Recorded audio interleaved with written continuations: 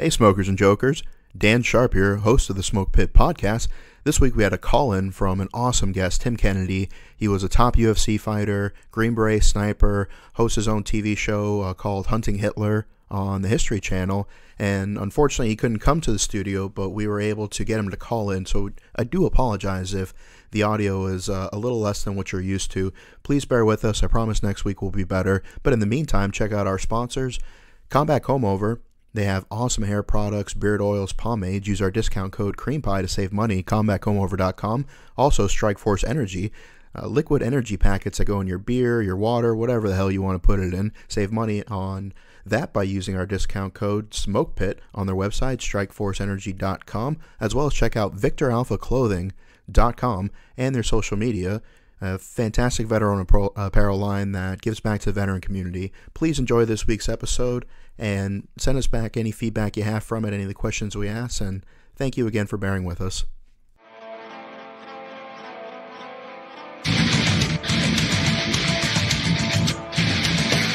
Welcome to this very special episode of the Smoke Pit. We have a fantastic guest today, Tim Kennedy, joining us. How you doing today? Dude, I'm awesome. Yeah, so for those of you who don't already know who Tim is, correct yourself. He is a Special Forces sniper, pro MMA fighter, movie star, author, TV show host, just about everything. There's a lot of stuff when you put it all together. You're like, this guy has mental problems. That's what that sounds like.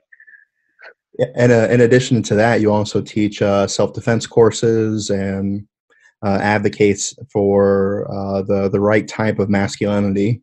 I believe in men being men and women being women, if that is a thing. That sounds weird that we have to define that, but whatever. Yeah, we had an episode where we talked about how things were simpler back in the pioneer days. Men were really men, and boys were men, and women were men, and babies were men, and everybody drank coffee black and killed rattlesnakes. All right, so we got a few topics I'd like to cover. We both did a little bit of pooping and snooping in some of the same shitholes. So what would you say as far as Iraq and Afghanistan? How do you feel they differ in your opinion as far as the enemy, civilians, campaign objectives? Because I always like to ask that question to guys who've been to multiple theaters. Because a lot of times they get lumped into the same thing, but they were very different.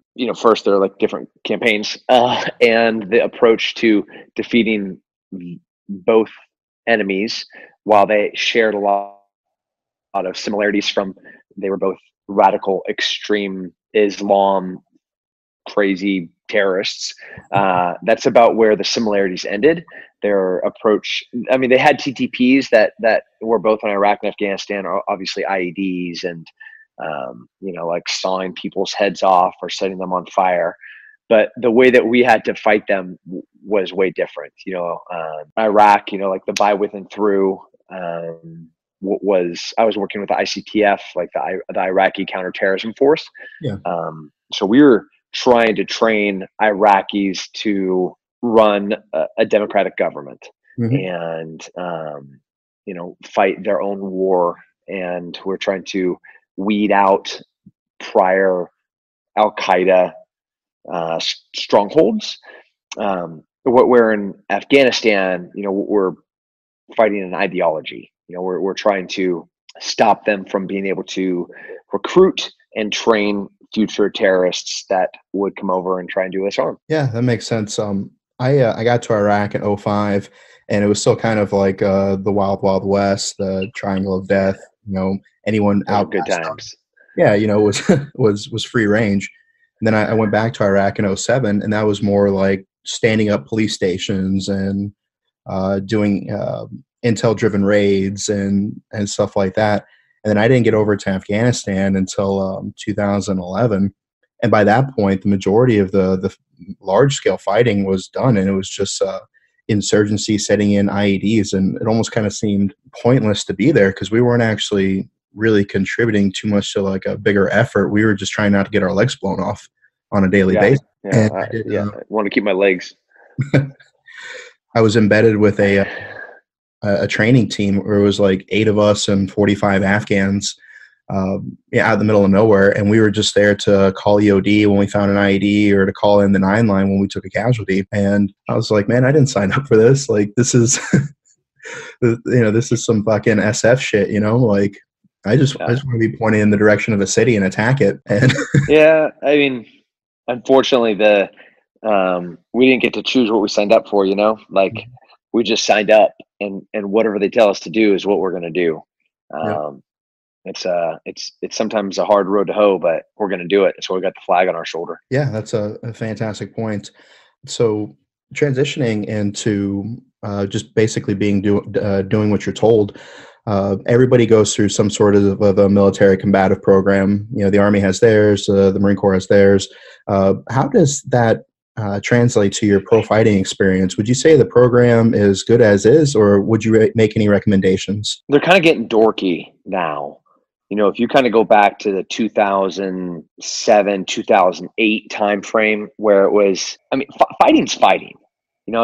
You give me a gun, I'm a violent dude. You give me a pool cue, I'm a violent dude. You drop me off in the middle of the desert and I'm surrounded by velociraptors that, need some food. I'm a violent dude, So when I say they're getting dorky, is training somebody how to be violent isn't a nerdy thing. It's not like, all right, we're gonna go in here and we're gonna no, man, you let people sweat, you let people bleed, you have good instruction on how to build fundamentals of fighting, and you let them be warriors, because you got to do warrior shit when you're sending warriors over to do warrior shit. And when you have 4 stars and 3 stars getting in there and start dictating what kind of elements and POIs, points of instruction, should be included and not warriors, then you have problems. Like when people's agendas are being pushed from the Pentagon down into the small unit, it's like, how about we just show them how to be warriors? Yep. We let them be warriors, and then we go and do the work that you want us to do. So if anything's going to change, I'd be like, hey, brass, get out of warrior stuff, because when you're wearing your class A's all day long, what do they call them, the ACUs now? I don't know. The dress uniforms. When you're wearing your dress up stuff every single day to work, you have forgot what it's like to be a warrior, right? Yeah. So how about you let the dudes that are bleeding every single day and going over and killing people all the time, how about you let those guys decide what it's supposed to look like to be a warrior? Yeah, that's a good point. I did some amateur boxing before I went in, and most of my knockouts were either hooks or uppercuts to the head. And then I get to boot camp in 2004, and they're like, "All right, we're gonna box, but you can't punch the other guy in the head." And I was like, "Okay, I get it to an extent. You don't need anybody getting a concussion." But it was just so canned. Where how are you supposed to box somebody when you can only punch them in the strikeout zone? It was so canned and so lame. And then as you get higher in the belt ranks and stuff, and some of the training gets cooler. But I remember one day we spent 6 hours working on basic wrist come-alongs, and I have never seen a single person in any sort of combative sports ever tap out to that. You spend your first 4 hours of your first day in boot camp learning how to fall. And it's okay, I get it to an extent, but I feel like there needs to be more practical application. As far as you said, let guys get in there, let them beat each other up, let them feel what it's like to be punched in the liver, or take a good shot to the nose. But you have a lot of these guys who go through with the Hollywood martial arts is what we call it, where it looks good on paper, but if you actually get into a bar fight, it's not what you're actually trying to use. You got to instill. Speaking of bar fight, it's not a guy that's going to look to do a wrist lock. It's a guy that's going to look around the room and be like, "Oh, I'm going to stab this dude with this pool cue." Yeah. And that bar stool, I'm going to hit that dude over there with the bar stool. And hey, that chandelier, I'm going to put it over that dude's head. You figure it out when you show somebody how to be tough, and you make people do tough things, they get tough. And tough is a kind of a necessity of war. Oh yeah, pain retains. And one of the best exercise I did is going for the black belt in Marine Corps martial arts, and they spray the ground with OC, and they make you do odd number fightings, 5-on-3 or 2-on-1. And the point of this is that you get the shit kicked out of you, and you realize you're not invincible. you're not Superman. If you don't take the appropriate actions, you will lose fights. You kind of have to learn how to circle your opponents and, do your best to try to shape the environment to your will and overcome obstacles. But like you said, like this dude is going to like, all right, I'm going to execute this, this nice Marine Corps hip throw, and the other dude breaks a whiskey glass over his head. And it's like, they don't train you for that. But I think at some point in time, we should just head out to Texas and rent out like a film lot and just film like a Western video of just like no lyrics or dialogue or anything, just a bar fight. Like just us kicking the shit out of each other, getting thrown through windows. I'm down.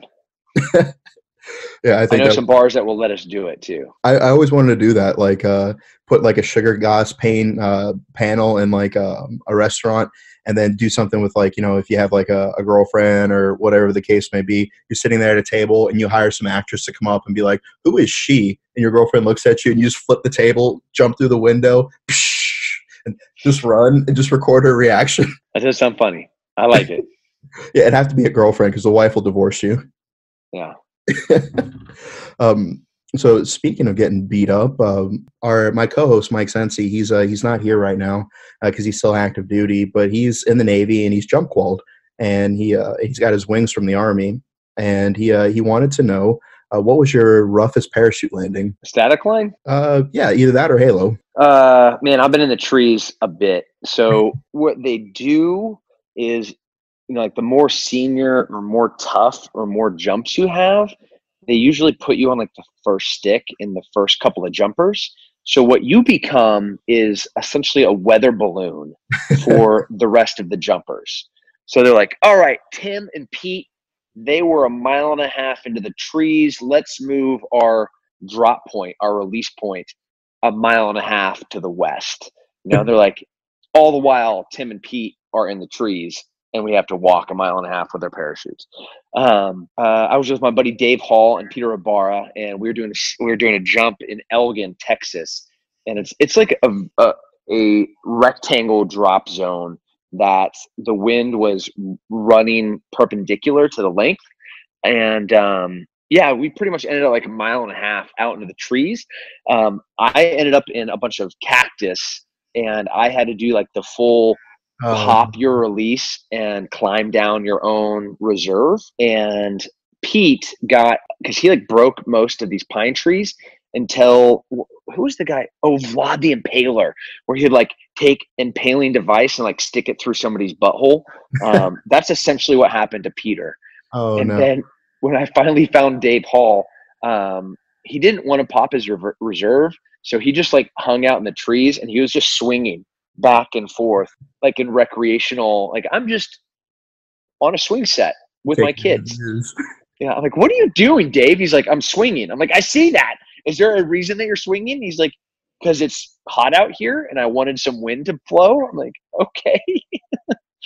That was, I don't know. That's pretty normal though in my life now. Yeah, that's awesome.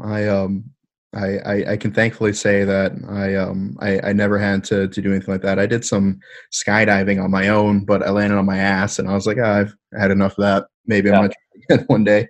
The ass isn't a bad place to land. Yeah, there's worse things. Yeah, there's worse. Your head. My co-host was asked to be on Naked and Afraid. I want to know, what advice would you give him going on the show with no outdoor survival skills beyond basic military training? So I think everybody takes a wrong approach to Naked and Afraid. I think they're always thinking about just surviving. I think I would. I've never seen the show. Can you like find the other contestants and kill them? Is that an option?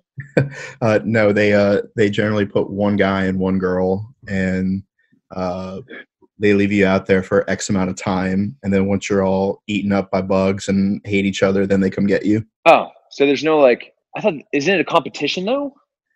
No, I think if you were on it, it'd probably be naked and angry instead of afraid. Yeah. Isn't there like I would use my prison pocket and I would smuggle in a lot of things that you're not supposed to have. Like bottles of bourbon. What? I could get it to fit. I mean, enough CLP and you can get anything to fit. Oh yeah. I've followed your career enough to know that if you put your mind to something. Yeah. The other thing you should know is I make a lot of bad decisions, and lubing up a bottle of CLP and trying to like, and so I could smuggle it in to Naked and Afraid. Yeah, I don't know. What if you just like started violently assaulting the production team Oh, in like a cannibalistic way? You know, it's like, oh, hey, you're a cameraman. I'm gonna eat your leg, and then you trap them, you cuff them, you tie them up with like some hemp that you got off of some bark, and then you throw your pull out. enough. Yeah, and then you start like chopping the dude's leg off. I mean, they're going to intervene, and then that's yet another person that you can eat. Yeah. And they probably won't invite you to the reunion show, but then you show up anyways and eat everybody. Yeah. Yeah. I like this. Now we're on the same page. Oh yeah, totally.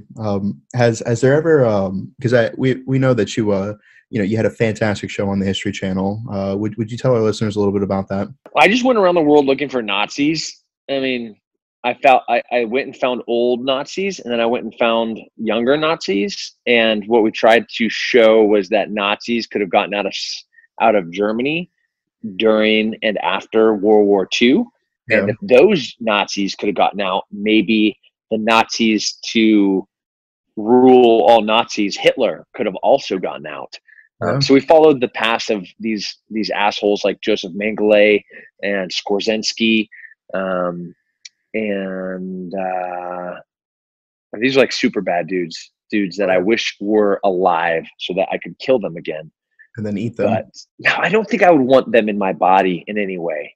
Oh no, I would just drink so much bourbon that I throw it up, and so it's like I didn't even use the meat; I just wasted it. That's cool, yeah. Mm-hmm. But then it's like I'm gonna set you on fire and then pee on you, but not because I want to put the fire out. It's just so I can set you on fire again.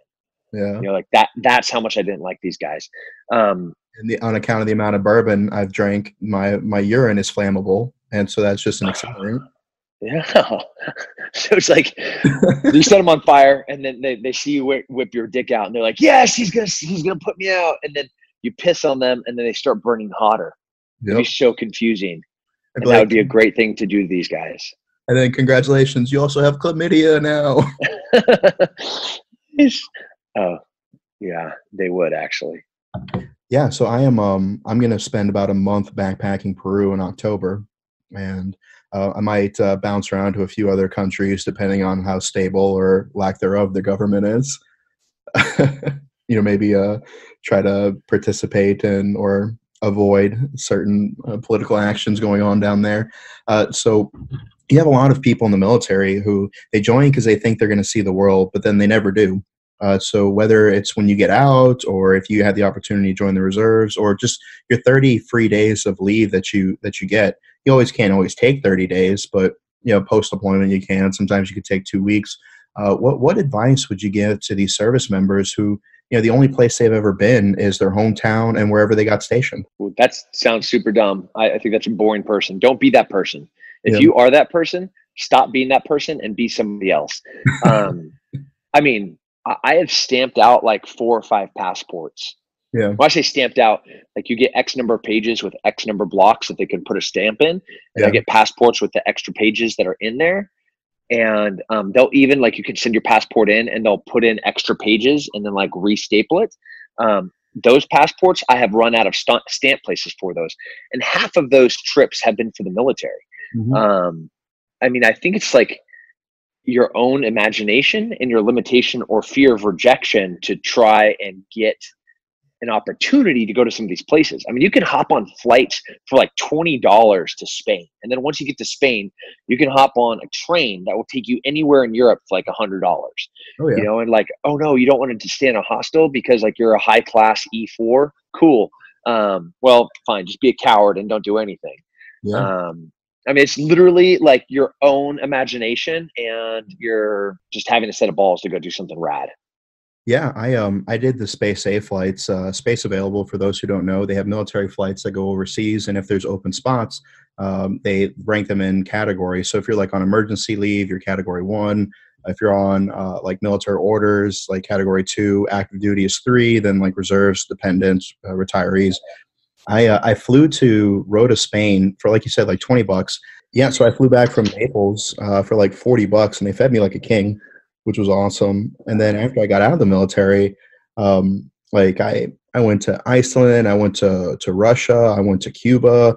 This year I've done Norway, Mexico, Australia. I'm about to head to Peru, and a lot of people who are afraid to get out of the military don't realize that like you have the every opportunity to be successful, and whatever definition of success that is for you, that's what you can obtain. If wife and kids is successful, if financial freedom is successful, if starting a business or helping others, like whatever your definition of success is, you can obtain it if you work hard enough. Granted, you're not going to have an NCO that's telling you, to get your ass out of the rack or like supervise you. And so it's on you.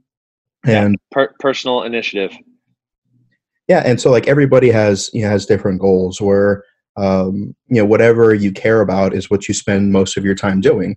So if if woodworking is your passion, that's what you spend most of your time doing, and whatever the case is. So you have the opportunity to travel the world and see whatever you want to see. And really, the only limit that is placed out there is the limits that you place on yourself. Everybody has their responsibilities, whether it's wife, kid, whatever. But like you said, at the end of the day, like you can put a little bit of money aside, you can put a little time aside, and you can go out and take the initiative to see something you've always wanted to see, instead of just like double tapping a picture of it on Instagram and being like, oh, one day I'll go, but you never do. If you could recommend any travel destination to our listeners, well, where would you recommend? Any one? Yeah, or top three, whatever comes to the top of your mind. Argentina, because you can do so much there. You can climb the mountains of Patagonia. You can go down to the south and go to San Mateus, and you can see orcas attacking penguins, and then like you can go and do like the legitimate South America thing in like rainforests with waterfalls and like beautiful brown or blue crowned cockatiels like flying every place. It's like the variety of what you can get there, the barbecue, the horseback riding. It's like all of it in one place. Nice. Africa, Kenya's so good. So good. Food is so good. Coffee is so good. People are super chill. Sometimes they have like revolutions, so that's fun. Just pick up. And then Europe. Well, I also don't want to leave South Africa out, because that is now getting pretty Africa, where it used to be so stable. It's like, the most consistent tourist destination in Africa. You can get to Kruger, you can get to the Botswana border, you can go to Limpopo and see hippos, the lions and giraffes and all of that. And then you could go cage diving out of Cape Town. You can buy some Krugerrand. But now it's getting pretty unstable.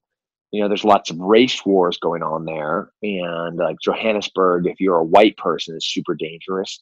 So yeah, now it's kind of Africa, so you can get the whole African experience there as well. And then I heard you've been to Norway. Norway's gorgeous. Yeah. Iceland, Greenland. When you like want the extreme of the north. Yeah. Yeah, Germany, Austria. I don't know. There's just so many beautiful places out there. Mm-hmm. I have a few more places on my bucket list. Like, granted, if I were to get popped right now, I'd be pretty satisfied with the life that I lived. And I think that if you were to kind of like measure out everything that you've done in life and your accomplishments and everything that you've done up until this point, what would you say that you're the most proud of? Oh, that's tough. Yeah, I'm sorry. I should have sent that one to you earlier. Yeah. See, I don't even like reading questions ahead of interviews, because like I don't want to pre-prepare stuff. I think that's like disingenuous I would rather just like answer it what I think at the I mean, killing assholes is definitely up there on the list. It's like, oh, you don't want girls to go to school, and you throw gay people off roofs, and you like set people on fire inside of like Christian churches. Cool, I'm gonna kill you. Yeah. So that's up there. Obviously, being a father and like being a good father to my kids, like that's up there. Fighting for the UFC and like world titles, like that's up there. But I think my biggest stuff is coming, like in the next couple of years. Like I'm already working on things that are going to be pretty big things for me. So I don't know. Anything you want to plug now? Man, I'm trying to change America. Yeah. You know, I'm trying to put the teeth back in what it means to have individual responsibility. Trying to remind Americans what it means to be American. Like being American does not mean you get a free ride.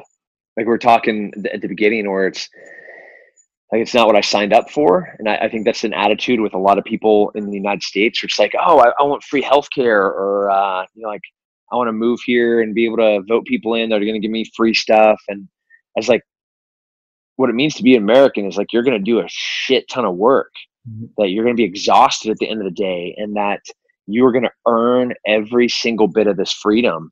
That we're going to tell the government to go screw themselves, that we're not going to pay taxes, that nobody promised you anything besides freedom, and you got to work for that.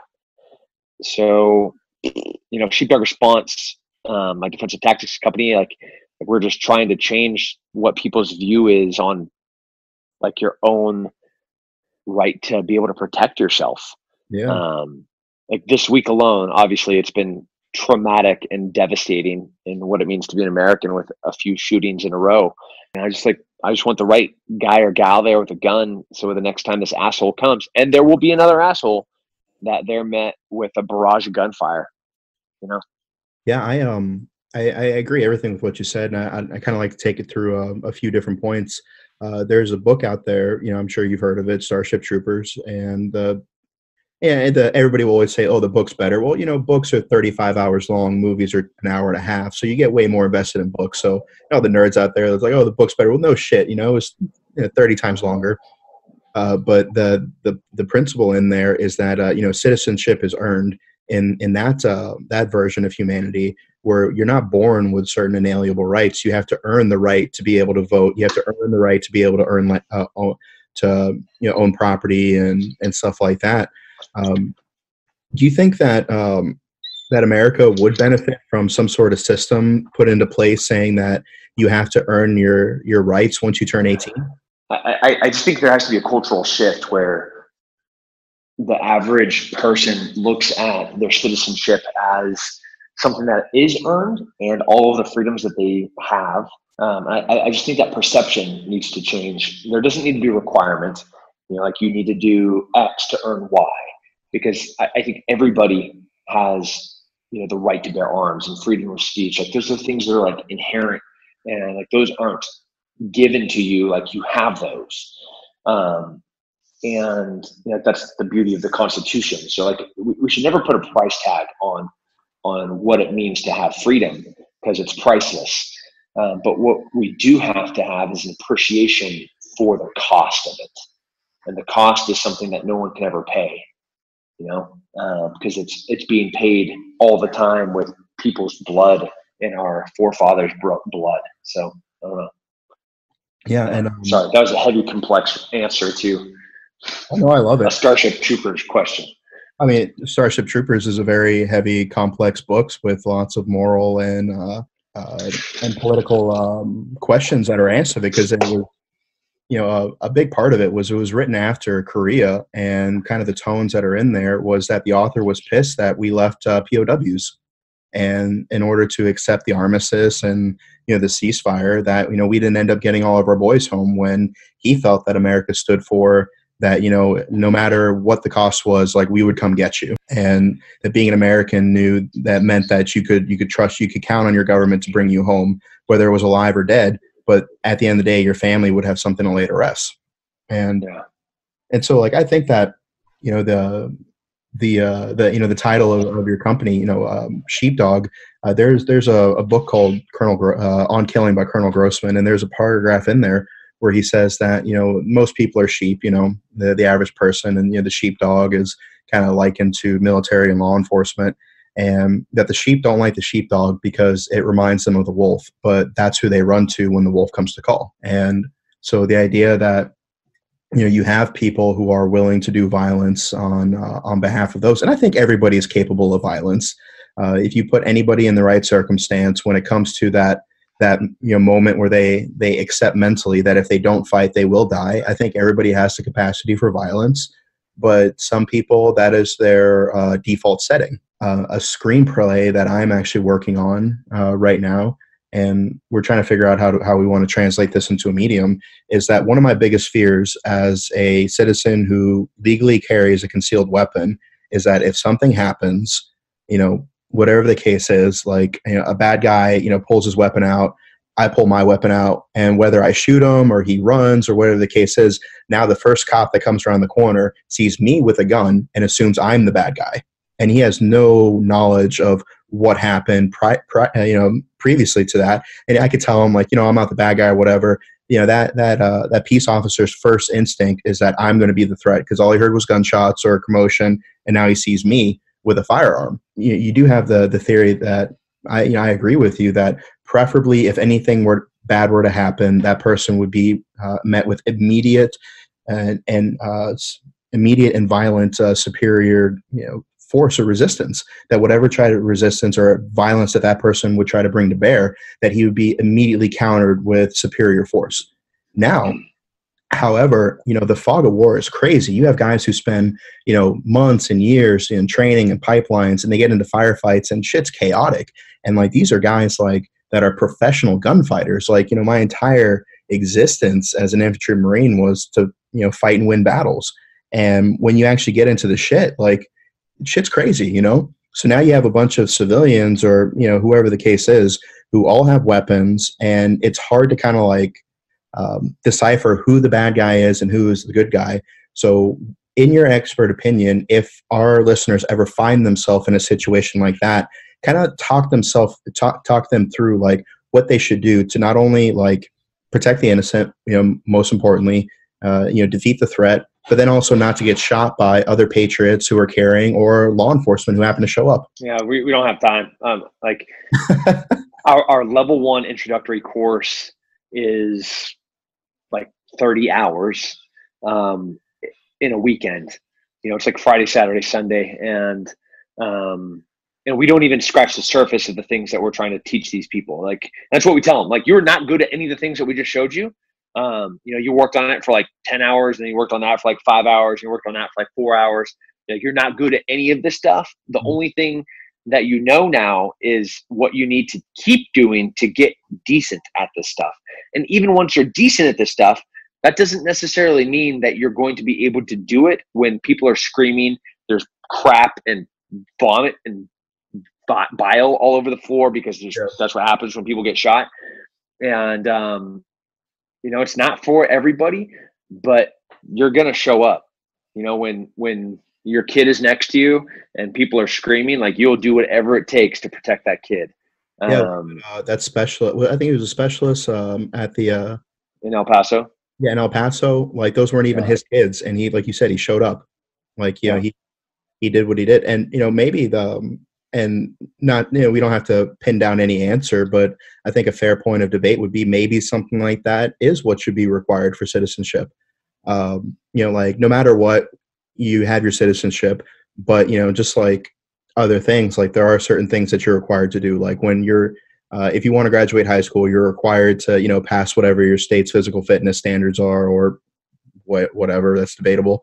But at some point in time, like, maybe the whatever mayor or sheriff or the governor of your state, wherever you live, maybe they should hire a company like yours to come and, like, teach high school students or college students or community center classes that this is how you should react in situations like that. I think every American should know all of this stuff, and I think they should all want to volunteer to come.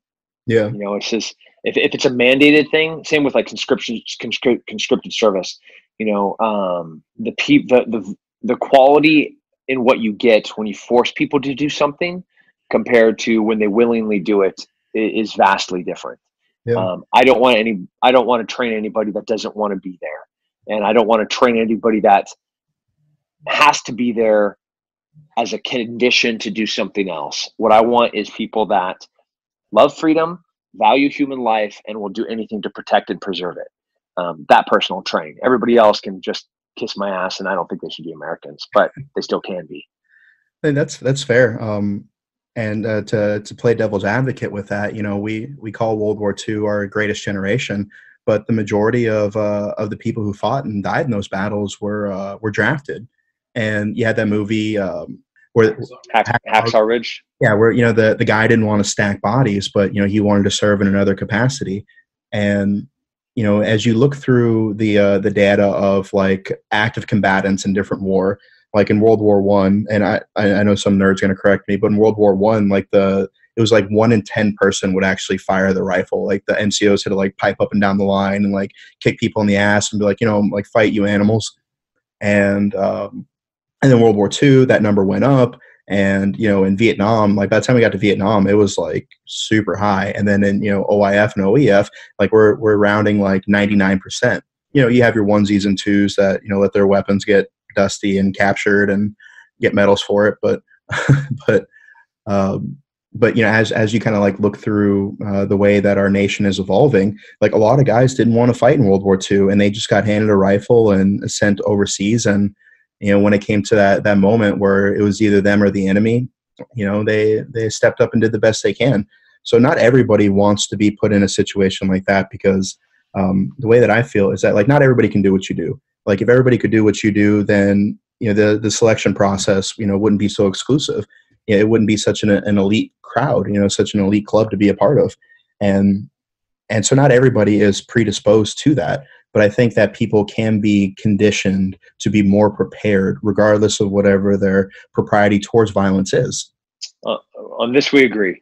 That's why we have, I think by the time you get to be a Green Beret, you're like, you volunteered a dozen times. You volunteered to join the military, you volunteered to be combat arms, you volunteered to go to selection, volunteered to go to airborne school, it's like, yeah.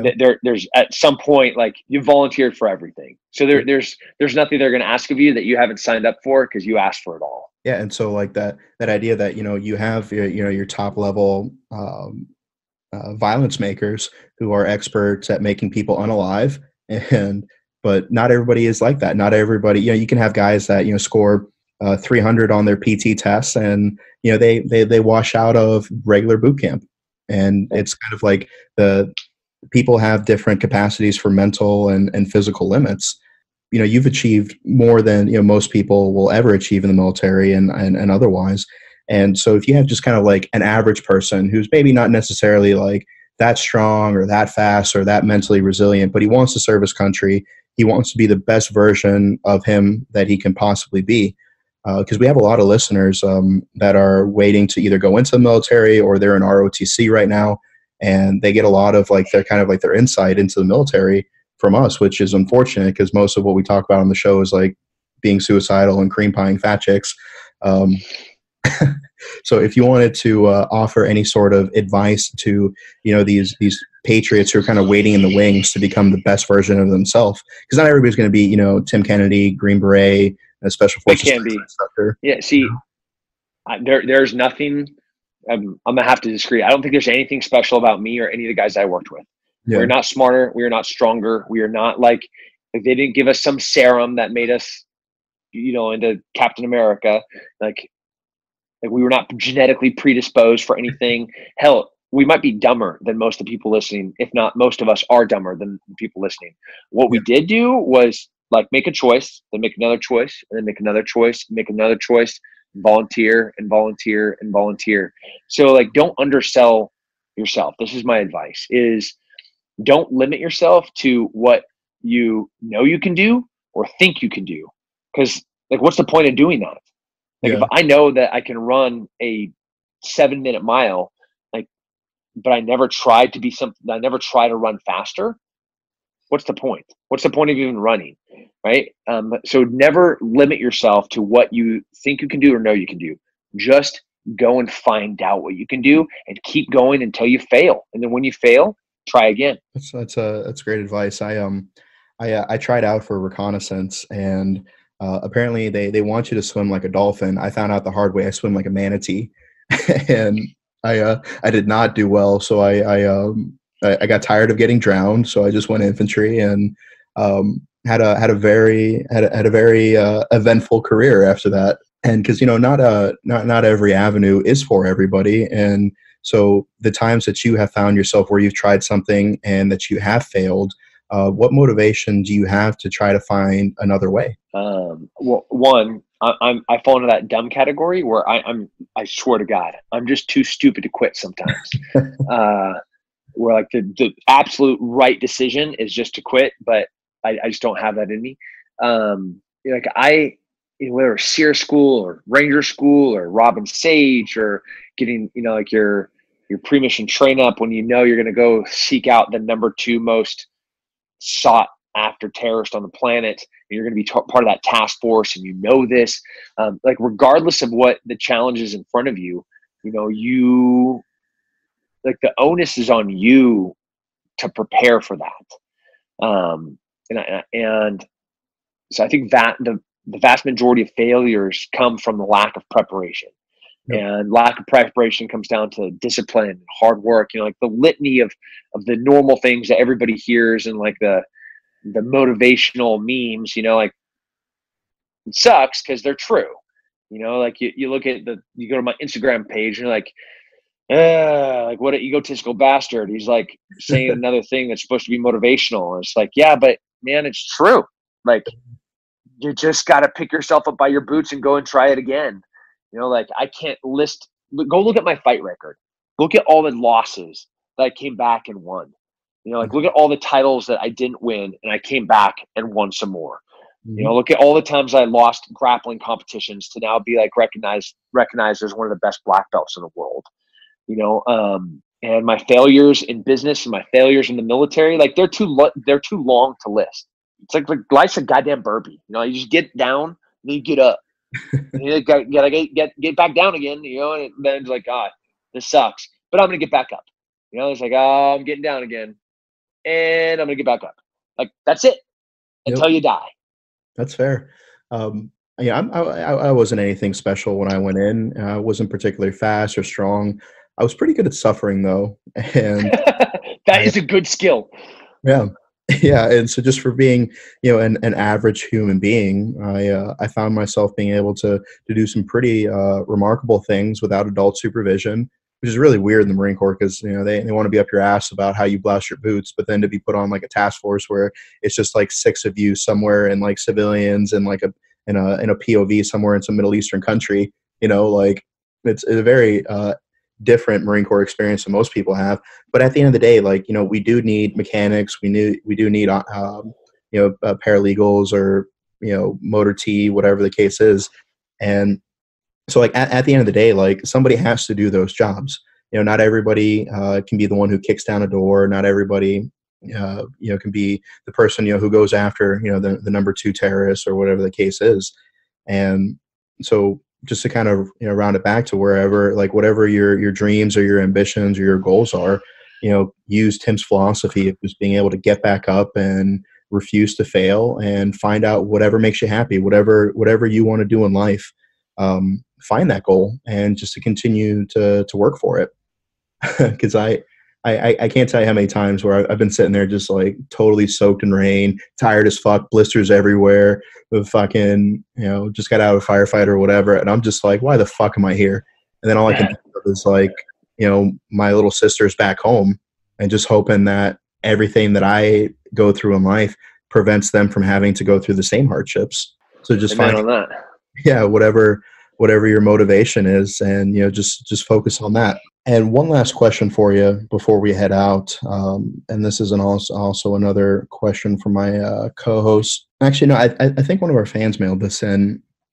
As a special operations member, how do you feel different special operations community can repair their image? Within the last few months, there's been a lot of publicity that silent professionals generally don't bring upon themselves. There's been a lot of news stories and stuff like that. Kind of, what are your thoughts on that? Yeah, it sucks. You got a Green Beret like trying to smuggle 90 pounds of cocaine back from Colombia.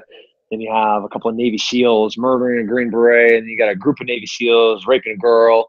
And you got another group of Navy. It's like, Because I know like 2 years ago, it was the Marines that were in the headlines. Like, they pissed on a dead Taliban. They kicked a Now puppy we've off been doing the that for forever. cliff. One killed a transsexual hooker. And then it was like the Navy. They were in the news. They had that kid who stowed away and cost millions of dollars of manpower. They drew the sky penis. They had all the I like that one though. yeah, they had all the ship collisions, and it just kind of seems like this year is kind of like the year of the silent guys not being so silent with all those instances you just listed. Yeah, I mean, you're never supposed to hear about us in the news. It should be like a single paragraph. On this day, these guys went and did something. We don't know a lot of details, but it's pretty cool that they did it. It was pretty fucking cool. Yeah. I think I can see Brian Gumbel saying that. I don't know what they did, but it was pretty fucking cool. Back to that entitlement thing. You start getting up the tip of the spear, and you think you can do this, you deserve that, or you have this liberty to do all these things. You don't. You still work for the people, and the people have, even though they don't know what you're doing and what you do is so classified, they'll never know. But you should always imagine that what you're doing will be on the front page of your hometown newspaper. Your parents are going to see it. Your grandparents are going to see it. Your wife's going to see it. Your kids are going to see it. And where you are is a privilege to be there. You might have volunteered to be there. You might have done the toughest things in the world and had more and endured more pain than anybody could imagine enduring. But you are still a servant to the people, and you're accountable to them. So we're back there again, like full circle, right? What you signed up for was doing whatever they told you to do to the best of your ability. Yeah, I think that is very true. And oftentimes when I say, this isn't what I signed up for earlier, it was more indicative of just kind of like, I feel that when we originally entered into this war, we were told certain things, and the idea that you kind of had in your head of how you wanted your career to go. Because like, I thought I was going to be the guy to kill Osama bin Laden when I signed the dotted line. We all did. We all did, and then I was in Jordan when that happened, and I was like, fuck. And then I didn't even get to Afghanistan until, like 9 months later. And I was like, what the fuck is even the point of me being here now? But, like you said, you're there to do a job. You're there to do what's asked of you. But we just killed Osama bin Laden's son this year. There's still plenty of work to do. He's got like 17 other kids. Amen to that. And it kind of got to the point where a lot of guys have really taken it very, very, very hard in the fact where, we fought for cities in the early war, and then you see like Al-Qaim falls to, Al-Qaeda, or Sangin is recaptured by the Taliban. These cities where, a lot of our brothers and sisters laid down their lives and made that ultimate sacrifice ends up being given back to the enemy. And so now we have to recapture territory, or we have to retrain forces. It's not our problem. Yeah. I'm kind of split between, like, obviously I'm out now and I'm not going to go back in. But when I was active, I was kind of split because, like, on one hand, there's more bodies for me to slay. But at the other hand, I'm tired of having to go to memorial services. So, like, where do we kind of split the differences where, we get to go kill bad guys, but at the same time, like, we're not losing service members, which is always going to be a price of war. Like, there's just no way around it. No matter how well you try to set yourself up for success in a mission, no matter how much you plan, no matter, how much you try to shape the battlefield to your will, it's war. There's always a chance that something can go wrong, Yeah. All right. Well, the cost. It absolutely is. And so when people are like, oh, thank you for your service, it's just like, how could they possibly know what we've been through? How could you possibly know the things that we've seen and the things that we've done? But, I just usually say something like, oh, well, thank you for paying taxes, and then, end that interaction. I like what I do. And when people ask or say thank you for it, it's like with the biggest shit-eating grin on my face, it's like, I want to sit you down and tell you what you paid me to do for the past 15 years. First of all, if I could have hit a golf ball like Tiger Woods, I would have, but I can't. What I'm good at is hurting people and violence. And because I was good at that, let me tell you about all these beautiful places I got to see.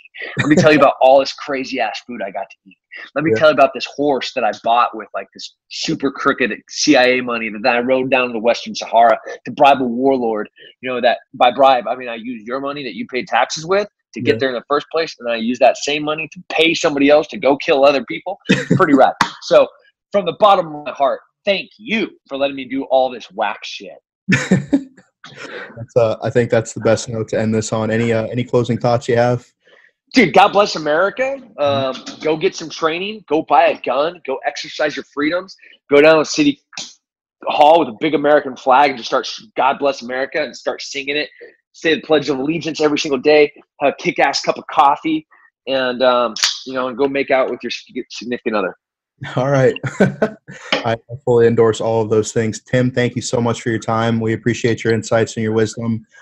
Make sure to follow us on Instagram and Facebook, The Smoke Pit. We're available on iTunes and Spotify for those of you who are listening on different platforms, YouTube and Facebook as well. Also check out our website, PalmSmokemedia.com.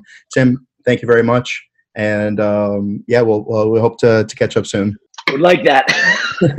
Take care. All right, bud. Be easy. All right, later.